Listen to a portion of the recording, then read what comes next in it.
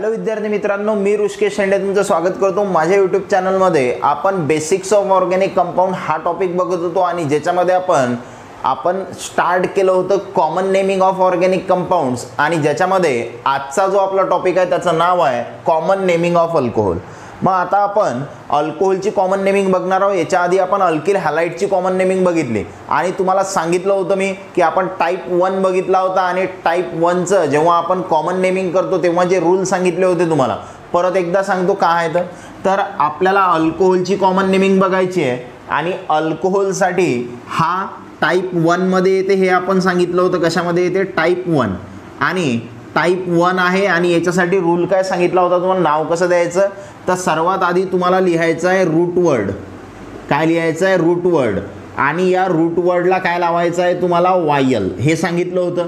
त्याच्यानंतर शेवटी काय येणार आहे, सफिक्स येणार आहे. तर ह्या गोष्टी मी तुम्हाला सांगितल्या होत्या. मग आता हा सफिक्स काय आहे तर अल्कोहोल आहे आपलं आणि अल्कोहोलसाठी जो सफिक्स आहे तो अल्कोहोलच आहे, बरोबर. म्हणजे आपला सफिक्स इथं काय आहे, अल्कोहोल. हे तुम्हाला लक्षामध्ये ठेवायचं आहे. रूट वर्ड काय असतात, एक कार्बन असेल तर आपण त्याला मिथ म्हणतो, 2 कार्बन असले तर इथ म्हणतो, 3 साठी प्रॉप, 4 साठी ब्यूट, 5 साठी पेंट, बरोबर. यांना आपण रूट वर्ड म्हणतो. त्याला लावायचा आहे वायल आणि शेवटी तुमचा जो सफिक्स आहे, सफिक्स कोण येणार आहे तुमचा, अल्कोहोल. ह्या बेसिक गोष्टी जर तुम्हाला माहिती असल्या तर तुम्ही आता अल्कोहोलला एकदम इझिली नाव देऊ शकता. याचा स्क्रीनशॉट काढून घ्या. बघा आता आपण याला नाव देण्याचा प्रयत्न करू कशा पद्धतीनं. बघा टाईप 1 मधलंच एक्झाम्पल आहे. तर अल्कोहोल आहेत आपल्याकडे काही, जसं फॉर एक्झाम्पल पहिलं काय दिलेलं आहे आपल्याला दिलेलं आहे एक कार्बन आहे आणि या कार्बनला OH लावलेला आहे, बरोबर. मग जर कॉमन नेमिंग देता तुम्ही अल्कोहोलची तर तुम्हाला सर्वात आधी अल्कोहोल ओळखता आलं पाहिजे. अल्कोहोल म्हणजे ज्याचा फंक्शनल ग्रुप काय असते, OH असते, त्याला आपण अल्कोहोल म्हणतो. आणि अल्कोहोलला जनरली आपण कसं डिनोट करतो तर अल्कोहोलला डिनोट करण्यासाठी ROH असं जर आपल्याला लिहिलेलं दिसलं तर आपण त्याला काय म्हणत असतो, अल्कोहोल म्हणत असतो. जिथं हा जो R आहे याला म्हणतो आपण अल्किल ग्रुप. Rला काय म्हणतो आपण, अल्किल ग्रुप. आणि हा जो OH आहे हा आहे आपला फंक्शनल ग्रुप. हा अल्कोहोल हा फंक्शनल ग्रुप आहे आणि R म्हणजे काय असते, अल्किल ग्रुप. तर हे आपल्यासाठी महत्त्वाचं, हे जनरल रिप्रेझेंटेशन आहे कोणाचं, अल्कोहोलचं. स्क्रीनशॉट काढून घ्या. मग आता बघा पुढे काय करणार आपण. आता आपल्याला इथं कार्बनची संख्या दिलेली आहे 1 आणि त्याला कोण अटॅच आहे, OH अटॅच आहे. आता कार्बनचे बॉन्ड ॲडजस्ट करा. कार्बन 4 बॉन्ड करते म्हणजे अजून तुम्हाला 3 हायड्रोजन लावावे लागतील. आता कार्बनचे 4 बॉन्ड झाले. मग आता याला तुम्हाला नाव द्यायचं आहे. मग याला नाव कशा पद्धतीनं देणार तर एक कार्बन दिसत आहे म्हणजे तुमचा जो रूट वर्ड आहे, काय सांगितलं होतं मी तुम्हाला, सर्वात आधी तुम्हाला काय लिहायचं आहे, रूट वर्ड. आणि या रूट वर्डला काय लावायचं आहे तुम्हाला, वायल. आणि शेवटी काय येणार आहे तुमचा सफिक्स. तर अशा पद्धतीनं आपण लिहिणार. मग काय येणार इथं बघा, एक कार्बन आहे म्हणजे तुमचा रूट वर्ड काय झाला इथं, मिथ. एक कार्बन आहे म्हणजे रूट वर्ड मिथ. त्यानंतर त्याला लावणार आपण वायल म्हणजे काय झाला, मिथिल. आणि OH म्हणजे अल्कोहोल आहे म्हणजे रूट वर्ड झाला. आता आपल्याला तिथे सफिक्स लावायचा आहे तर सफिक्स कोण आहे आपला, अल्कोहोल. म्हणजे याचं नाव झालं मिथिल अल्कोहोल. CH3OH याला म्हणतो आपण मिथिल अल्कोहोल. दुसरं एक्झाम्पल आपल्याकडे आहे CH3CH2OH. मग आता याला जर नाव द्यायचं असेल तर बघा पहिले रूट वर्ड, किती कार्बन आहेत, 2 कार्बन आहेत. मग 2 कार्बन आहेत म्हणून काय लिहितो मी इथं, इथ. मग आता त्याला काय लावायचं आहे तुम्हाला, वायल लावायचं आहे म्हणजे काय येणार इथं, इथिल. आणि तुमचा सफिक्स जो आहे, सफिक्स कोण आहे, अल्कोहोल. OH जर असेल तर तुमचा सफिक्स काय असते, अल्कोहोल. म्हणजे इथिल अल्कोहोल, CH3CH2OH याला म्हणतो आपण इथिल अल्कोहोल. पुढचं एक्झाम्पल बघा. समजा तुम्हाला असं दिलेलं आहे CH3CH2CH2OH, बरोबर. त्यानंतर आणखी एक एक्झाम्पल घेतो मी इथं खाली 4 नंबरला, CH3CH, त्यानंतर इथं दिलं CH3 आणि इथं दिलं OH. हे 2 एक्झाम्पल आहेत बघा. तर याच्यामध्ये काय दिसते तुम्हाला, 1 2 3 कार्बनची संख्या 3 आहे म्हणजे तुमचा रूटवर्ड काय झाला तर कार्बनची संख्या 3 असेल तर रूटवर्ड काय असते, प्रॉप, बरोबर. त्यानंतर त्याला काय लावायचं आहे तुम्हाला YL म्हणजे झाला प्रोपिल आणि OH साठी सफिक्स काय आहे तुमचा OH साठी सफिक्स आहे तुमचा अल्कोहोल म्हणजे प्रोपिल अल्कोहोल बरोबर. पण इथं कार्बनची तुम्हाला स्ट्रेट चेन दिसू राहिली आणि कार्बनची स्ट्रेट चेन असेल तर सुरुवातीला काय वापरायचं आहे तुम्हाला N लिहायचं आहे म्हणजे याचं नाव काय झालं N प्रोपिल अल्कोहोल बरोबर. नंतर हा पा याच्यात जर बघितलं तुम्ही तर पहिला कार्बन दुसऱ्या कार्बनवर CH3 आणि दुसऱ्या कार्बनवर CH3 असेल तर आपण त्याला काय म्हणतो आयसो. हे आपल्यासाठी महत्त्वाचं. दुसऱ्या कार्बनवर CH3 असेल तर आयसो. आता पुढे काय येणार बघा तर आता काय करायचं आपल्याला इथं कार्बनची संख्या किती दिसत आहे आपल्याला 3 दिसत आहे आणि कार्बनची संख्या जर 3 असेल तर तुमचा रूट वर्ड काय असते प्रॉप बरोबर म्हणजे आयसोप्रॉप आणि त्याला लावायचं आहे तुम्हाला YL म्हणजे आयसोप्रोपिल आणि OH आहे म्हणजे सफिक्स काय झाला अल्कोहोल म्हणजे याचं नाव काय झालं आयसोप्रोपिल अल्कोहोल.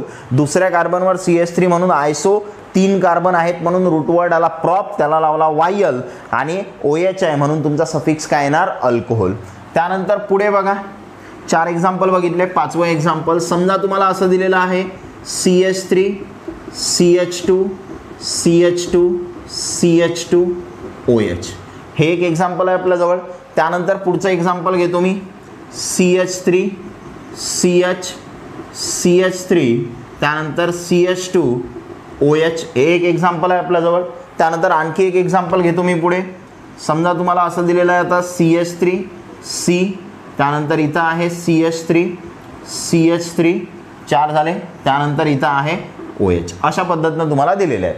मग आता कसं सॉल्व करणार आपण तर बघा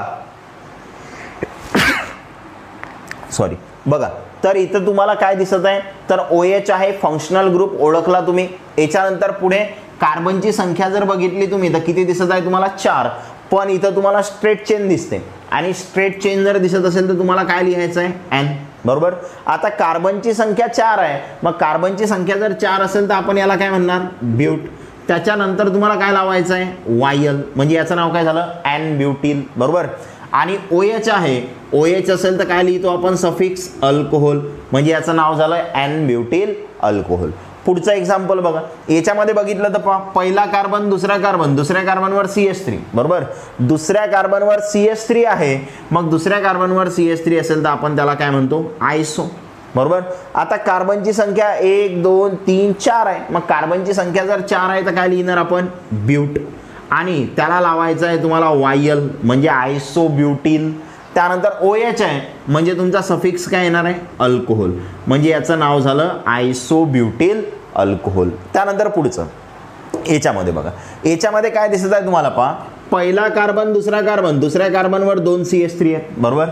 त्याच्यानंतर पुढची कंडिशन काय चेक करत असतो आपण दुसरा कार्बन क्वाटर्नरी आहे का तर दुसरा कार्बन हा 3 कार्बनला अटॅच आहे म्हणजे हा कार्बन कसा आहे टर्शरी आहे. हा कार्बन 3 कार्बनला अटॅच आहे म्हणजे कसा आहे टर्शरी आहे म्हणजे आपला निओ होणार नाही कारण निओसाठी दुसरा कार्बन काय पाहिजे आपल्याला क्वाटर्नरी पाहिजे. इथं टर्शरी आहे मग टर्शरी आहे आणि त्याला टर्शरी कार्बनला कोण अटॅच आहे OH अटॅच आहे म्हणजे फंक्शनल ग्रुप कोणाला अटॅच आहे टर्शरी कार्बनला अटॅच आहे. मग टर्शरीला अटॅच आहे म्हणून मी इथं लिहितो टर्ट. काय लिहायचं आहे तुम्हाला टर्ट. टर्शरीला अटॅच आहे म्हणून टर्ट. त्यानंतर कार्बनची संख्या किती दिसत आहे तुम्हाला 4 मग कार्बनची संख्या 4 आहे म्हणजे तुमचा रूट वर्ड काय झाला इथं ब्यूट. रूट वर्ड झाला ब्यूट. त्याला लावायचं आहे तुम्हाला YL म्हणजे टर्ट ब्यूटिल किंवा टर्शरी ब्यूटिल म्हणतो आपण त्याला आणि तुमचा सफिक्स काय येणार OH आहे म्हणून सफिक्स आला अल्कोहोल म्हणजे नाव झालं तुमचं टर्शरी ब्यूटिल अल्कोहोल. तर अशा पद्धतीनं OH इथं कोणत्या कार्बनला हा टर्शरी कार्बनला अटॅच आहे म्हणून आपण त्याला अशा पद्धतीनं नाव दिलं बरोबर. स्क्रीनशॉट काढून घ्या.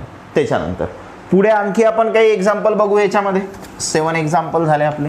बघा आता कशा पद्धतीनं तर सेम तुम्हाला फंक्शनल ग्रुप ओळखता आला पाहिजे आणि जर तुम्हाला फंक्शनल ग्रुप ओळखता आला तर तुम्ही इझिली नाव देऊ शकता. बघा समजा आता असं दिलेलं आहे पुढचं example CH3 CH2 CH OH आणि नंतर पुढे दिलेलं आहे तुम्हाला CH3. हे एक एक्झाम्पल आहे. त्याच्यानंतर पुढचं एक्झाम्पल आहे समजा CH3 CH2 CH2 त्यानंतर CH2 CH2 OH.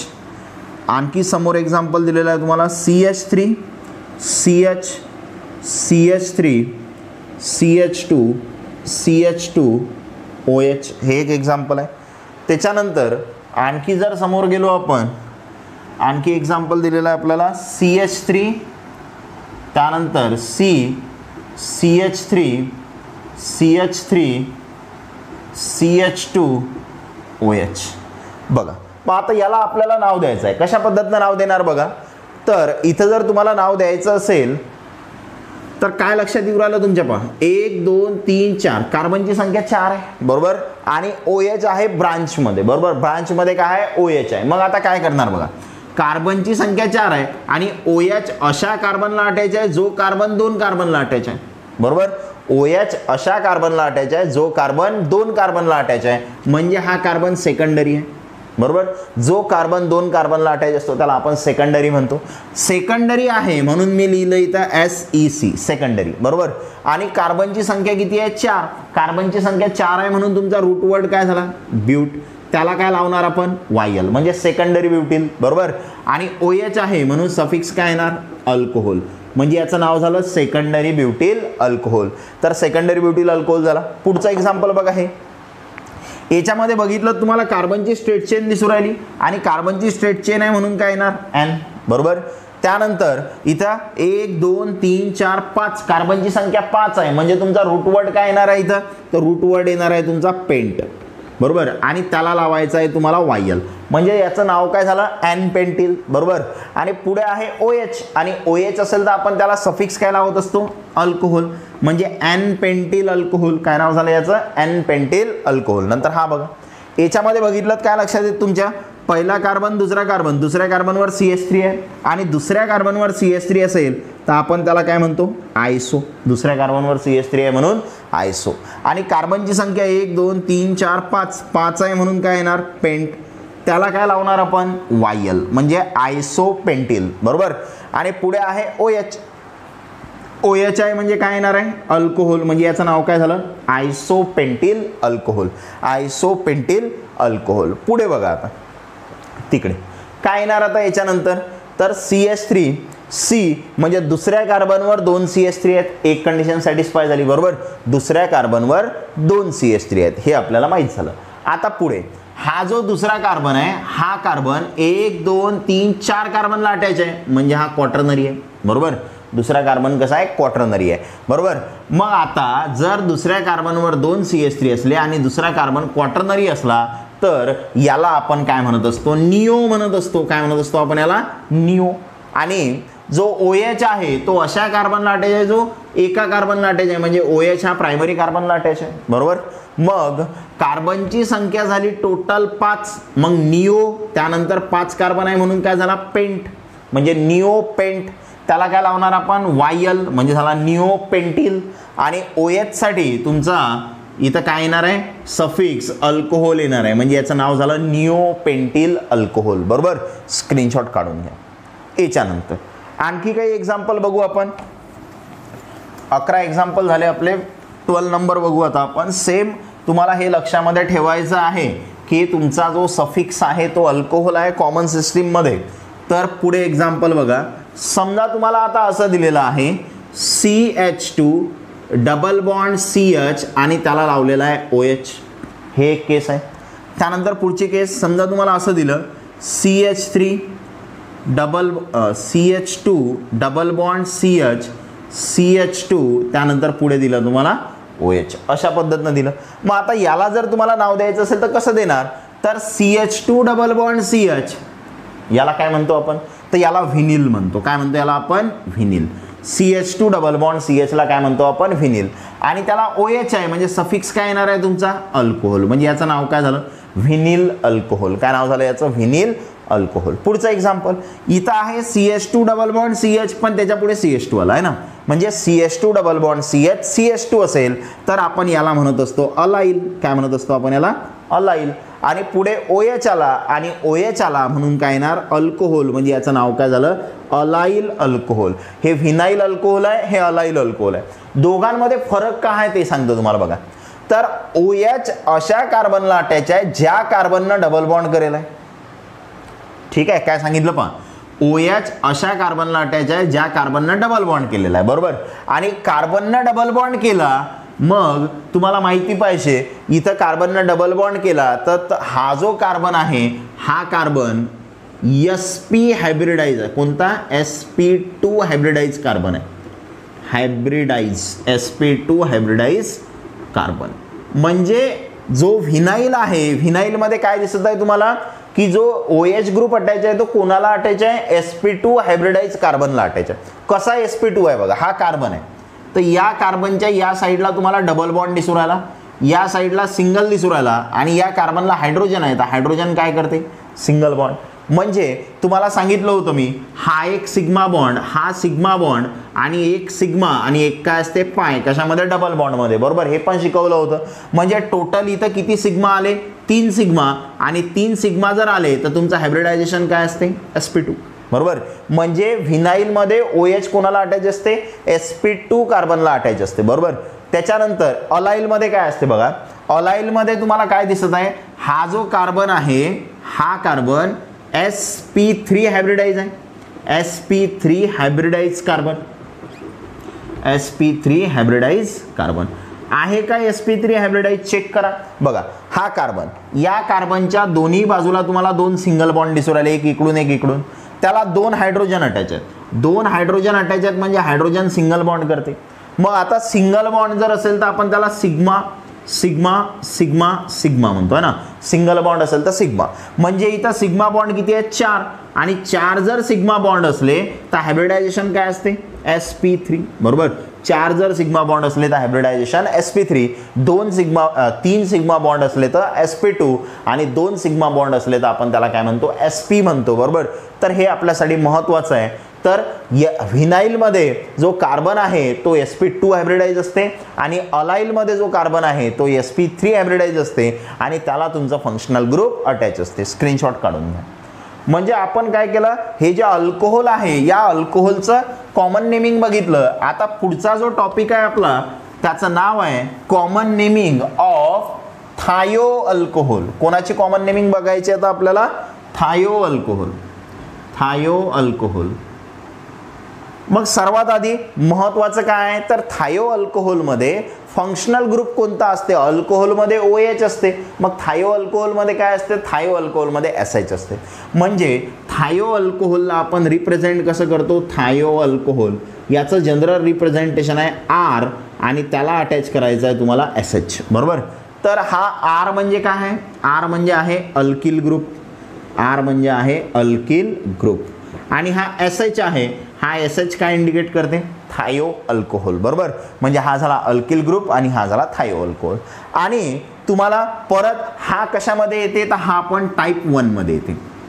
कशामध्ये येते? टाईप 1. आणि टाईप 1 मध्ये जर येत असेल तर तुम्हाला काय करायचं आहे? सर्वात आधी रूट वर्ड लिहायचं आहे. रूट वर्ड, या रूट वर्डला काय लावायचं आहे? YL लावायचं आहे. बरोबर, रूट वर्डला काय लावणार आपण? YL. त्याच्यानंतर आपल्याला पुढे काय लिहायचं आहे? सफिक्स. आणि तुमचा जो सफिक्स आहे तो सफिक्स कोण आहे? थायो अल्कोहोल. सफिक्स कोण आहे? थायो अल्कोहोल. म्हणजे टाईप 1 आहे. टाईप 1 मध्ये रूट वर्ड, YL आणि काय असते? सफिक्स. आणि सफिक्स काय येणार याच्यासाठी? थायो अल्कोहोल. फंक्शनल ग्रुप कोणता आहे तर फंक्शनल ग्रुप आहे तुमचा SH. SH म्हणजे थायो अल्कोहोल. बरोबर, तर हे तुम्हाला लक्षामध्ये ठेवायचं आहे. स्क्रीनशॉट काढून घ्यायचा. मग आता परत आपण याला नावं देऊ. बरोबर, तर कशा पद्धतीनं नाव देणार आपण याला? सेम आपल्याकडे एक्झाम्पल तसेच घ्यायचे आहेत आपल्याला जसे आपण अल्कोहोलसाठी घेतले. सर्वात पहिलं एक्झाम्पल समजा तुम्हाला दिलं CH3SH. काय दिलं एक्झाम्पल? CH3SH. त्यानंतर दुसरं एक्झाम्पल CH3CH2SH. त्यानंतर तिसरं एक्झाम्पल आहे तुमच्यावर CH3CH2CH2SH. त्यानंतर चौथं एक्झाम्पल आहे आपल्याजवळ CH3CH3 नंतर SH. त्यानंतर आणखी जर पुढे गेलो आपण, आता एक्झाम्पल आहे आपल्याजवळ CH3CH2CH2CH2SH. पुढे गेलो आणखी तर CH3CH2CH2SH. आणखी जर समोर गेलो तर काय येणार? CH3 त्यानंतर CH3 त्यानंतर SH. बरोबर, मग आता याला जर नाव द्यायचं असेल तुम्हाला, आणखी एक घेतो इथं खाली 8 नंबर, समजा असं दिलेलं आहे CH3 CH SH CH2 CH3, हे एक्झाम्पल दिले आपल्याला. बघा आता कसं नाव देणार याला, तर CH3 आहे म्हणजे कार्बनची संख्या 1 आहे आणि कार्बनची संख्या जर 1 असेल तर तुमचा रूट वर्ड जो आहे तो आहे मीथ. रूट वर्ड काय झाला तुमचा मीथ. मग आता याला लावणार काय आपण, तर आपल्याला लावायचं याला YL म्हणजे नाव काय झालं याचं मिथिल. आणि पुढे आहे SH आणि SH आहे तर तुमचा रूट वर्ड जो सफिक्स आहे तो कोण आहे, थायो अल्कोहोल म्हणजे याचं नाव काय झालं मिथिल थायो अल्कोहोल. बरोबर. तर SH असेल तर आपण त्याला थायो अल्कोहोल म्हणत असतो. एक कार्बन होता म्हणून मीथ, त्याला लावला YL आणि पुढे काय येणार थायो अल्कोहोल. पुढचं एक्झाम्पल बघा, इथं कार्बनची संख्या तुम्हाला 2 दिसत आहे आणि कार्बनची संख्या 2 असेल तर तुमचा रूट वर्ड काय झाला इथ आणि त्याला काय लावणार आपण YL म्हणजे काय झाला इथिल. बरोबर. त्याच्यानंतर पुढे आहे SH आणि SH चा सफिक्स काय असते थायो अल्कोहोल म्हणजे इथिल थायो अल्कोहोल, हे झालं याचं नाव. पुढचा एक्झाम्पल पहा. पुढच्या एक्झाम्पलमध्ये तुम्हाला कार्बनची स्ट्रेट चेन दिसते आणि कार्बनची स्ट्रेट चेन आहे म्हणजे काय येणार N. आता कार्बनची संख्या किती दिसत आहे तुम्हाला 3 आणि कार्बनची संख्या जर 3 असेल तर आपण काय म्हणत असतो, आपला रूट वर्ड काय येणार आहे इथं प्रॉप आणि त्याला लावणार आपण YL म्हणजे झाला प्रोपिल N प्रोपिल आणि SH साठी तुमचा सफिक्स काय आहे थायो अल्कोहोल म्हणजे नाव झालं N प्रोपिल थायो अल्कोहोल. पुढचं एक्झाम्पल पहा. याच्यामध्ये पहिला कार्बन दुसऱ्या कार्बनवर CH3 आणि दुसऱ्या कार्बनवर CH3 असेल तर आपण त्याला काय म्हणतो आयसो.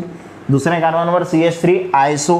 त्यानंतर कार्बनची संख्या 3 म्हणजे काय येणार आहे प्रॉप, त्याला लावणार आपण YL म्हणजे झाला आयसोप्रोपिल आणि SH आहे SH साठी काय म्हणणार आपण थायो अल्कोहोल. SH साठी काय येणार आहे थायो अल्कोहोल. पुढचं एक्झाम्पल बघा, इथं तुम्हाला कार्बनची स्ट्रेट चेन दिसते आणि कार्बनची जर स्ट्रेट चेन असेल तर आपण त्याला काय म्हणणार N. बरोबर. त्याच्यानंतर कार्बनची संख्या किती दिसत आहे 4 आहे म्हणजे येणार ब्यूट आणि त्याला लावणार आपण YL म्हणजे N ब्यूटिल आणि जो SH आहे त्याला सफिक्स असते थायो अल्कोहोल N ब्यूटिल थायो अल्कोहोल, हे लक्षामध्ये ठेवा. पुढचं एक्झाम्पल याच्यामध्ये काय दिसते, पहिला कार्बन दुसऱ्या कार्बनवर CH3 आणि दुसऱ्या कार्बनवर CH3 असेल तर आपण त्याला आयसो म्हणतो. दुसऱ्या कार्बनवर CH3 असेल तर आयसो. कार्बनची संख्या 1 2 3 4 आहे म्हणजे ब्यूट, त्याला लावणार YL म्हणजे काय झालं आयसो ब्यूटिल आणि SH साठी थायो अल्कोहोल. SH साठी काय येणार आहे थायो अल्कोहोल म्हणजे आयसो ब्यूटिल थायो अल्कोहोल. पुढचा एक्झाम्पल बघा, याच्यामध्ये बघितलं तुम्ही तर पहिला कार्बन दुसऱ्या कार्बनवर 2 CH3 आहेत. बरोबर. आणि जो दुसरा कार्बन आहे तो 3 कार्बनला अटॅच आहे म्हणजे हा टर्शरी आहे. बरोबर. क्वाटर्नरी नाही आहे म्हणजे निओ नाही म्हणणार आपण त्याला. बरोबर. मग टर्शरी कार्बनला SH अटॅच आहे आणि टर्शरी कार्बनला अटॅच आहे म्हणून काय लिहितो मी इथं टर्ट. टर्शरी आहे म्हणून काय लिहायचं आहे तुम्हाला टर्ट. कार्बनची संख्या आहे 4 आहे म्हणून रूट वर्ड झाला ब्यूट, त्याला लावला YL म्हणजे टर्शरी ब्यूटिल. बरोबर. आणि SH साठी तुमचा जो सफिक्स आहे तो आहे थायो अल्कोहोल. SH साठी सफिक्स काय आहे तुमचा थायो अल्कोहोल म्हणजे टर्शरी ब्यूटिल थायो अल्कोहोल. पुढचं एक्झाम्पल बघा, याच्यामध्ये काय दिसते तर परत तुम्हाला इथं ब्रांच दिसत आहे SH ची. बरोबर. आणि SH अशा कार्बनला अटॅच आहे जो कार्बन 2 कार्बनला अटॅच आहे. 2 कार्बनला अटॅच आहे म्हणजे सेकंडरी आहे. बरोबर. SH हा फंक्शनल ग्रुप आहे, तो अशा कार्बनला अटॅच आहे जो कार्बन 2 कार्बनला अटॅच आहे आणि 2 कार्बनला जर अटॅच असेल तर आपण त्याला सेकंडरी म्हणतो म्हणजे याचं नाव होणार सेकंडरी. कार्बनची संख्या आहे 4 म्हणून ब्यूट, त्याला लावणार YL म्हणजे झाला सेकंडरी ब्यूटिल आणि SH आहे म्हणून पुढे काय येणार थायो अल्कोहोल. पुढे काय येणार थायो अल्कोहोल सेकंडरी ब्यूटिल थायो अल्कोहोल. स्क्रीनशॉट काढून घ्या. यानंतर आणखी काही एक्झाम्पल बघू आपण. बघा आता सेम आपण एकसारखं बघत आहोत, जसं आपण अल्कोहोलची नेमिंग केली तशाच पद्धतीने आपण थायो अल्कोहोलची नेमिंग केली. दोघांचा जो रूल आहे तो रूल सेम आहे, फक्त सफिक्स बदलला, अल्कोहोलच्या ठिकाणी थायो अल्कोहोल आला. आता पुढचं एक्झाम्पल बघा, समजा तुम्हाला असं दिलेलं आहे CH3 CH2 CH2 CH2 CH2 आणि इथं आहे SH. त्याच्यानंतर समजा थोडं खाली घेतो, इथं दिलेलं आहे आपल्याला समजा CH3 CH CH3 CH2 CH2 SH, हे एक एक्झाम्पल आहे आपल्याजवळ. आणखी जर पुढे गेलो आपण CH3 C CH3 CH3 त्यानंतर CH2 SH हे एक एक्झाम्पल आहे आपल्याजवळ. आणखी जर आपण समोर गेलो समजा पुढचं एक्झाम्पल आहे आपल्याजवळ CH2 डबल बॉन्ड CH नंतर आहे SH. आणखी समोर गेलो तर CH2 double bond CH CH2 आणि परत काय आला पुढे SH. एवढे एक्झाम्पल आपल्याला दिलेले आहेत. मग आता कशा पद्धतीने सॉल्व्ह करणार बघा. सर्वात आधी इथं तुम्हाला कार्बनची स्ट्रेट चेन दिसू राहिली आणि कार्बनची जर स्ट्रेट चेन असेल तर आपण त्याला काय म्हणतो N. कार्बनची संख्या 1 2 3 4 5 आहे आणि कार्बनची संख्या जर 5 असेल तर आपण काय म्हणतो रूट वर्ड झाला आपला पेंट आणि त्याला काय लावत असतो आपण YL म्हणजे झाला N पेंटिल बरोबर. आणि SH आहे SS साठी आपला सफिक्स काय असते थायो अल्कोहोल. SS साठी सफिक्स काय आपला थायो अल्कोहोल म्हणजे N पेंटिल थायो अल्कोहोल. पुढचं एक्झाम्पल याच्यामध्ये बघा पहिला कार्बन दुसऱ्या कार्बनवर CH3 बरोबर. मग दुसऱ्या कार्बनवर CH3 आहे आणि SH कोणाला अटॅच आहे प्रायमरी कार्बनला अटॅच आहे बरोबर. आणि दुसऱ्या कार्बनवर CH3 असेल तर आपण याला काय म्हणतो आयसो बरोबर. आणि कार्बनची संख्या 3 4 5 आहे म्हणजे पेंट त्याला लावणार आपण YL म्हणजे झाला आयसो पेंटिल. आणि SH आहे म्हणजे काय येणार आहे SH थायो अल्कोहोल. फंक्शनल ग्रुप कोणता आहे आपला थायो अल्कोहोल हे झालं त्याचं सफिक्स बरोबर. त्याच्यानंतर पुढचं एक्झाम्पल बघा पहिला कार्बन दुसऱ्या कार्बनवर 2 CH3 आणि दुसरा कार्बन 1 2 3 4 कार्बनला अटॅच आहे म्हणजे हा क्वाटर्नरी आहे. आणि SH अशा कार्बनला अटॅच आहे जो एकाला अटॅच आहे म्हणजे हा प्राइम बरोबर. मग दुसरा कार्बन क्वाटर्नरी आहे 2 CH3 आहेत त्याच्यावर आणि SH प्रायमरी कार्बनला अटॅच आहे असं जर असेल तर आपण त्याला काय म्हणत असतो निओ म्हणत असतो. कार्बनची संख्या आहे 5 म्हणजे येणार पेंट त्याला लावणार आपण YL झाला निओ पेंटिल. आणि SH आहे तर SH साठी काय येणार आहे थायो अल्कोहोल म्हणजे निओ पेंटिल थायो अल्कोहोल. पुढचं एक्झाम्पल बघा हे तर हे एक्झाम्पल काय आहे परत same CH2 double bond CH आणि CH2 डबल बॉन्ड CH असेल तर आपण याला काय म्हणत असतो vinyl. CH2 double bond CH असेल तर काय म्हणतो आपण याला व्हिनाइल म्हणतो. आणि पुढे SH आहे आणि SH आहे म्हणजे काय येणार अल्कोहोल येणार म्हणजे याचं नाव काय झालं व्हिनाइल नाही SH आहे म्हणजे काय येणार अल्कोहोल नाही काय म्हणणार आपण याला थायो अल्कोहोल व्हिनाइल थायो अल्कोहोल बरोबर. आणि हा जो कार्बन आहे हा कार्बन कोणता आहे sp2 हायब्रिडाइज आहे सध्या सांगितलं आपण थोड्या वेळापूर्वी. नंतर इथं CH2 डबल बॉन्ड CH आहे पण पुढे CH2 आला आणि त्याला SH अटॅच आहे. आणि असं जर असेल तर हा जो ग्रुप आहे या ग्रुपला म्हणतो आपण अलाइल. या ग्रुपला काय म्हणतो आपण अलाइल. आणि पुढे आहे SH आणि SH जर असेल तर आपण त्याला काय म्हणतो थायो अल्कोहोल म्हणजे काय झालंय अलाइल थायो अल्कोहोल हे झालं याचं नाव बरोबर. स्क्रीनशॉट काढून घ्या. म्हणजे या लेक्चरमध्ये आपण काय केलं तर जे अल्कोहोल आहे आणि थायो अल्कोहोल आहे याचं कॉमन सिस्टीममध्ये आपण कशा पद्धतीनं नाव देतो ते सांगितलं. आणि हा टाईप 1 मध्ये येते म्हणजे टाईप 1 मध्ये एक अल्किल हॅलाइड आला होता जो आपण मागच्या लेक्चरमध्ये बघितला.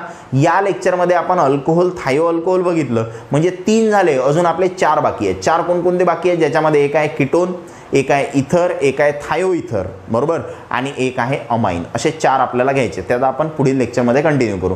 पण त्याआधी जर तुम्ही चॅनलला सबस्क्राईब केलं नसेल तर सबस्क्राईब करा. व्हिडिओला लाईक करा. व्हिडिओ कसा वाटला खाली कमेंट करा.